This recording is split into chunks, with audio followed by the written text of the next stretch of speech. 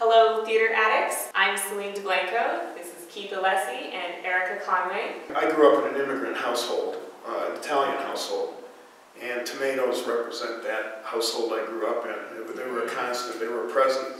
And banjos really represent the way and the method in which I finally ended up connecting with people on a level I never did in my childhood. I was a very successful public company CEO who had a lifelong passion for banjos. And I finally decided to take those banjos out of the closet and learn how to play them, only to receive a deadly cancer diagnosis a week later. I took it on full on with a positive attitude, with a sense of humor. And this is not a depressing show. These two young men came down after the show and they were tears rolling down their cheeks and they said, "We didn't know what we were coming to tonight. We lost our dad 2 years ago to brain cancer. He was a banjo player."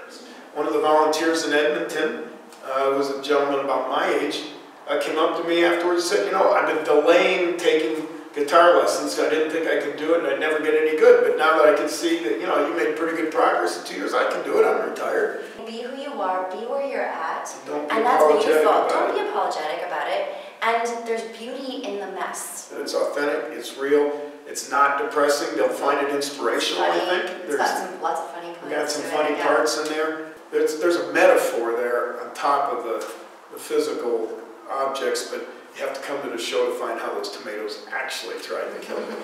So if you want to find out how the tomatoes tried to kill him, come see the show. There's no filter there. There's no interpretation. It's just raw.